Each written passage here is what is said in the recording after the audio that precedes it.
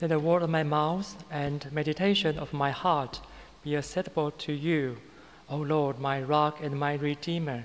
Amen. Well, just like many of us, that I subscribe to the weekly Christian meditations material online, especially from our denominations, from the Presbyterians, from United Church of Christ, also from the Methodists. And I read them as much as I can every week. But this week, I received from the Presbyterian Outlook. This week, the newsletter has very interesting beginning.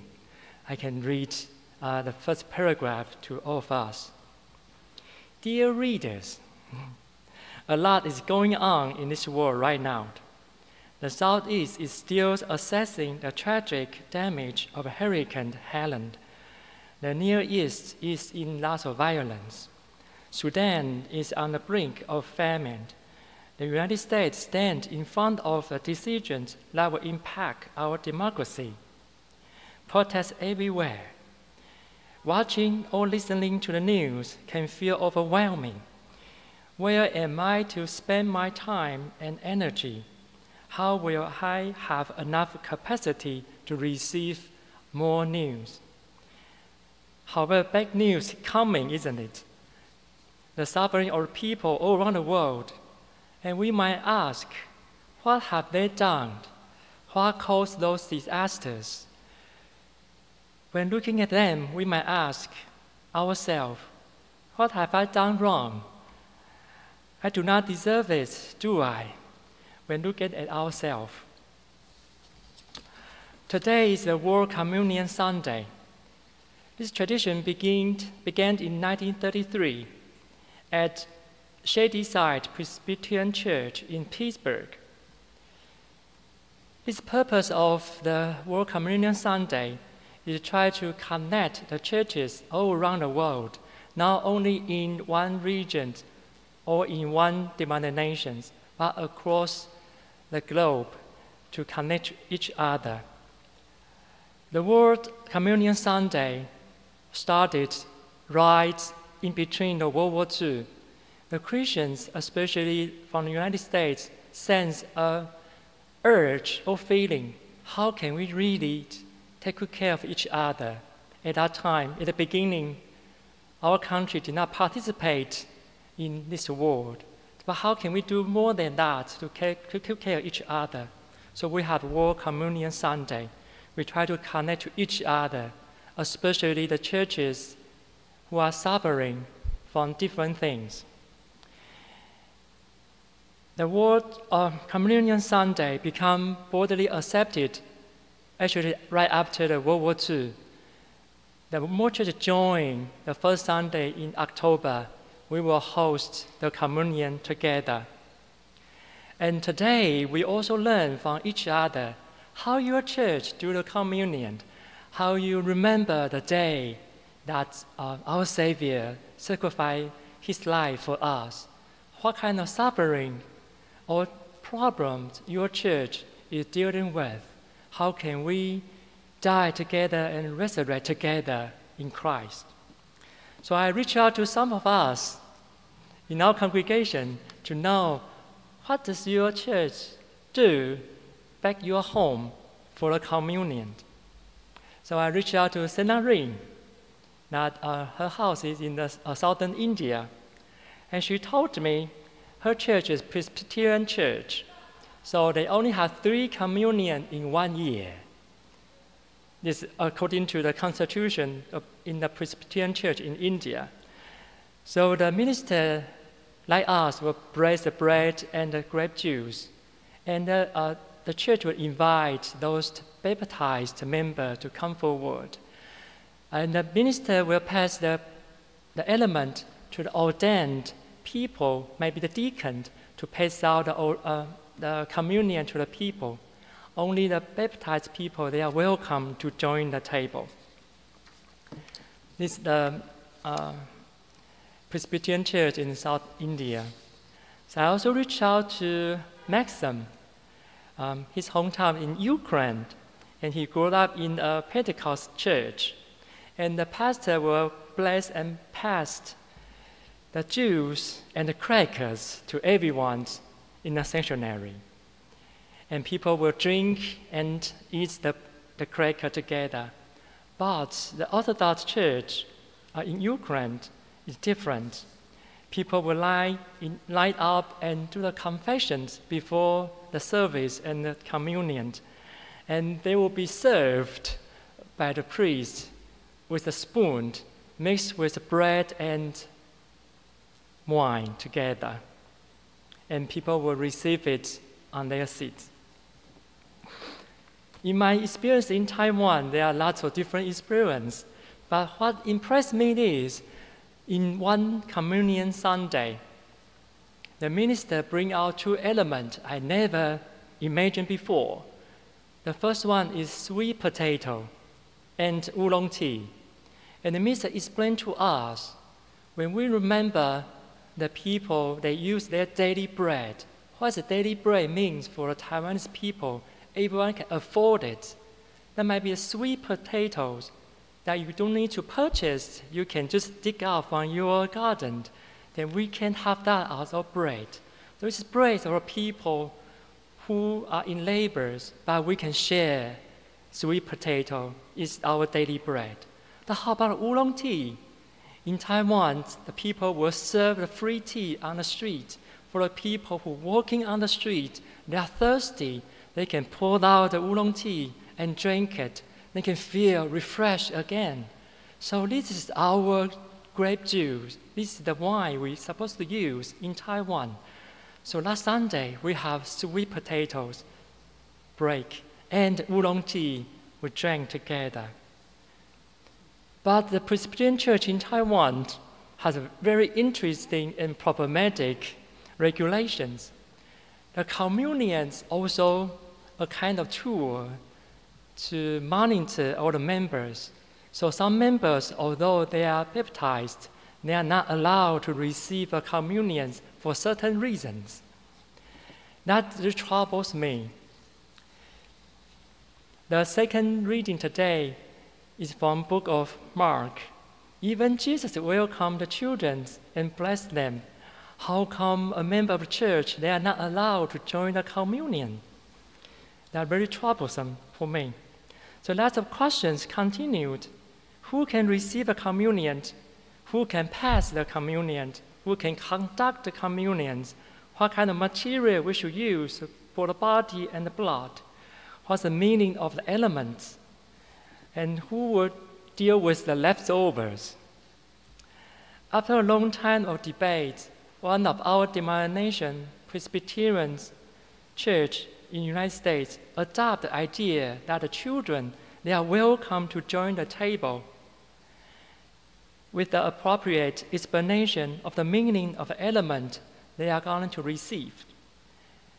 And today, also the first time, after General Conference of the Methodist Church this year, all the Methodist Church together will join the table together for the first time.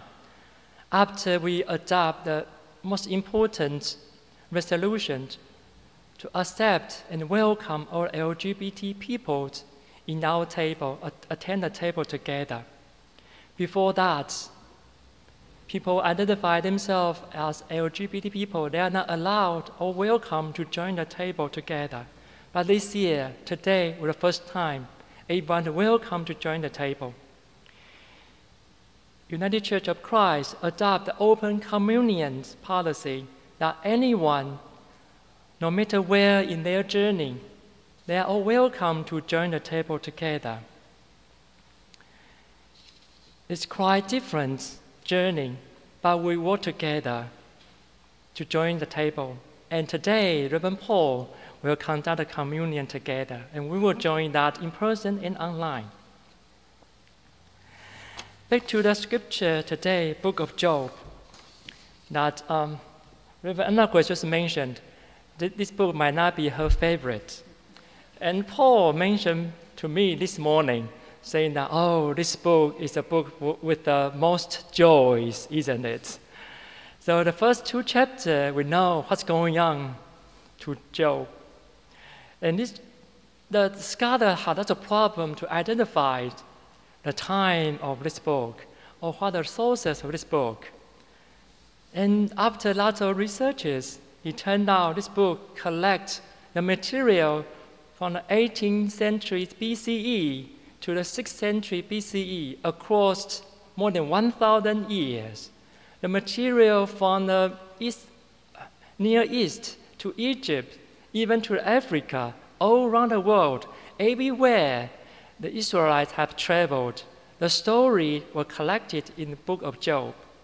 The book of Job was treated as the book of wisdom for the people to help them to encounter all the crises they are facing.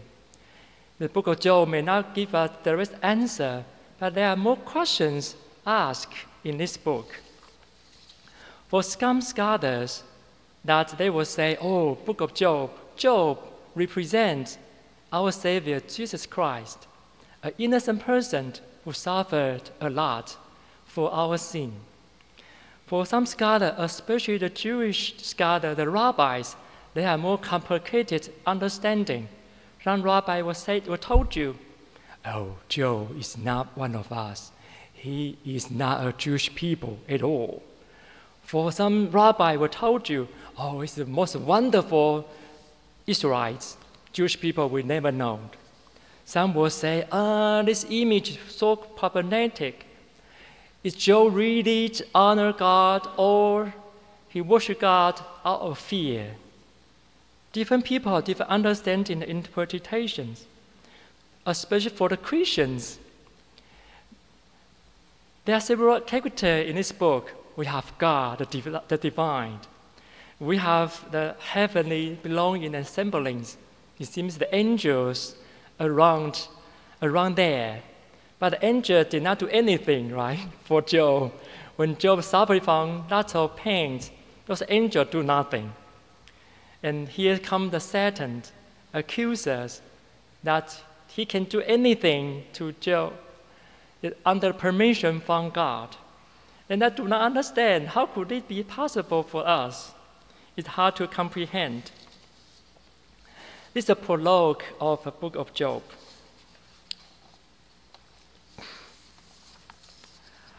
The second reading today is from book of Mark, Gospel of Mark. In ancient world, reflects here, man is the head of the household, and the woman, his wife, is a property of a man. And the scripture here also introduced the idea of idolatries. Idolatry is a man who has sex with another man's wife, the property. The behavior was seen as a violation of another man's property and another man's honor, nothing else, because it violates another man's property and honor. And only a man can divorce a woman. This is the society and the scripture reflect. But for some feminist theologians, they interpret this scripture quite differently. They say the teaching here is try to align men and women, they will be equal together. So not only man can divorce a woman, but the woman can divorce a man. So we are equal. Our power now is balanced. From this relational theology, we also can understand the second half of the reading today about the children. The children is a powerless being, but adults are full of power. But Jesus told the disciples, let the children come here, I will bless them. Also balance the power and the powerless people among them, also among us. So the kingdom of God is a place for the powerless people like the child we read today. We also noticed Torah or power could be abused, become a barrier for anyone, or anyone be treated unequally in relationship or in our society.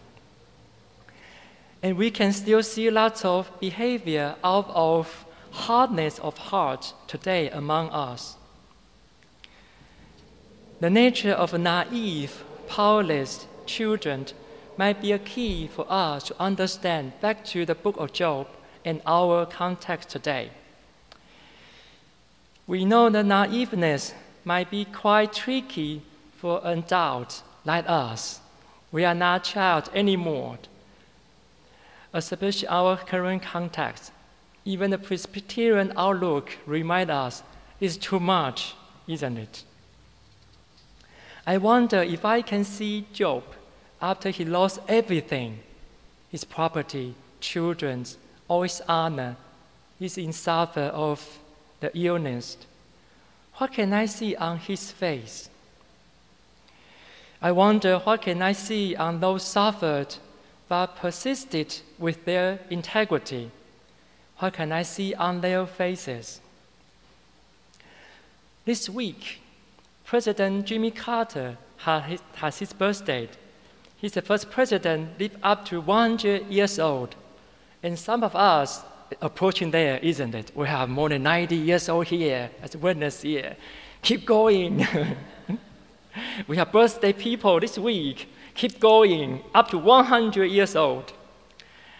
He made them history, but he also received the hospice care for more than a year, isn't it? I saw a picture on the CNN. He smiles sitting in a wheelchair at his 100 years old birthday party. He smiled in a wheelchair, receiving hospice care. He's still enthusiastic about the future of this country, isn't it? And he said he will vote this year in the presidential elections. President Carter did not give up and experienced lots of things. He still smiled in a wheelchair. Our friend, Kathy, from the P-Flag Tinley Park came to the coming out story yesterday. She shared her concern about her transgender son. She mentioned if her son leaves Illinois to another state for work, he might be fired because he's transgender. He might not be able to receive medical care because he's transgender. Casey also shared about he worried about lots of women. They cannot receive proper treatment if they decide to go on the process of abortion. They do travel far away from their home to receive those treatment. She's worried. And she said to us, doesn't those decisions need to be made between the transgender kids, the parents, and the doctor? Doesn't decision need to be made by the woman who carry the children? Their lives and bodies should not be used for the political tools of the politicians.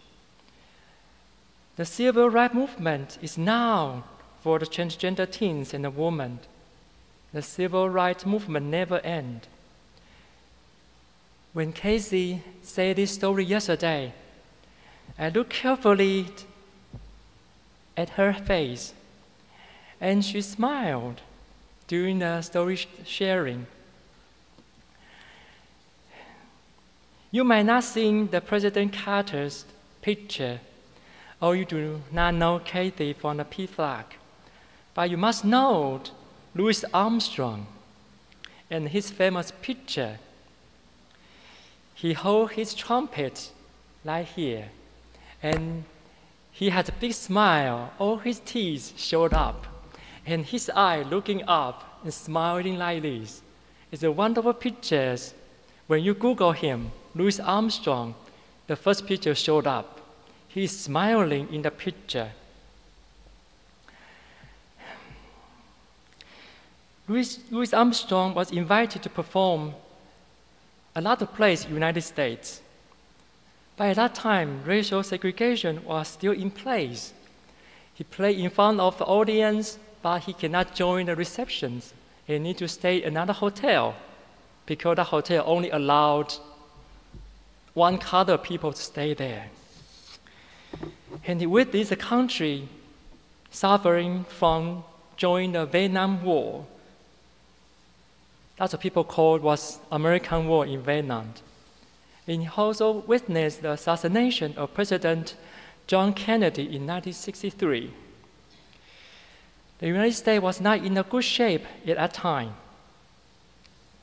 And someone might question why Louis Armstrong, holding his trumpet, had a smile on his face. Was he stupid or just funny?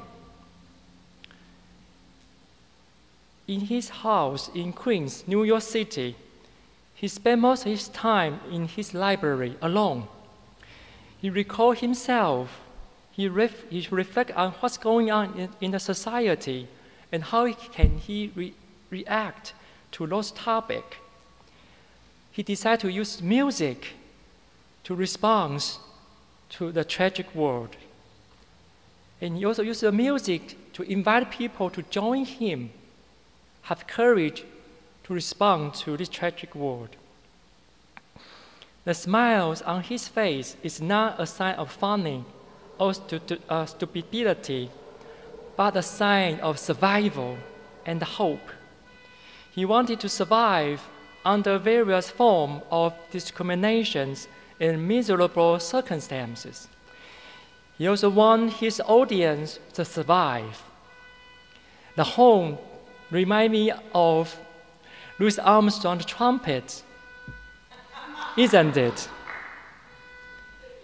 The jazz music never on the beat, but encourage us to go forward.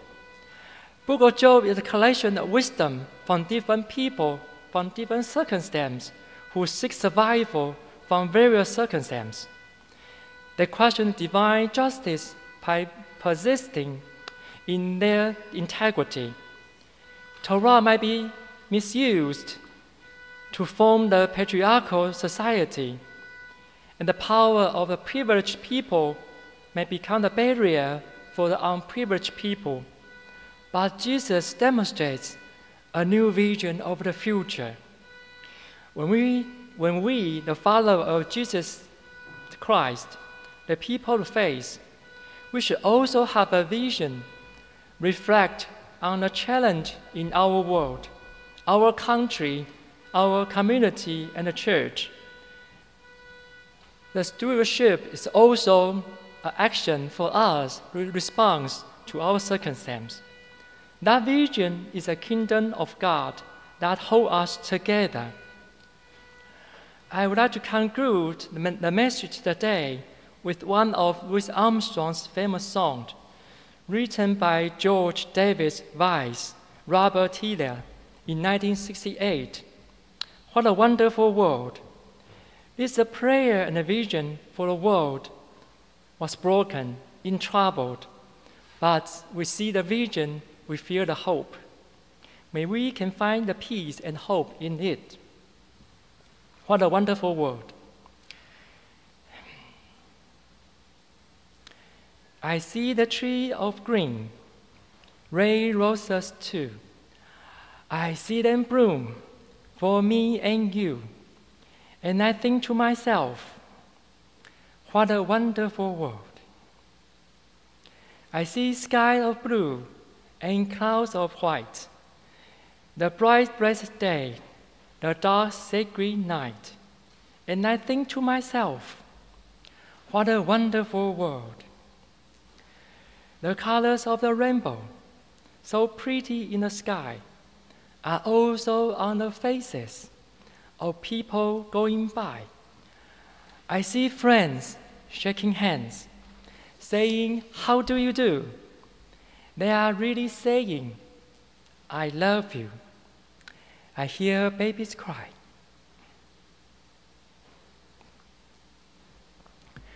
I watch them grow. They will learn much more. They will never know. And I think to myself, what a wonderful world. Yes, I think to myself, what a wonderful world. Amen.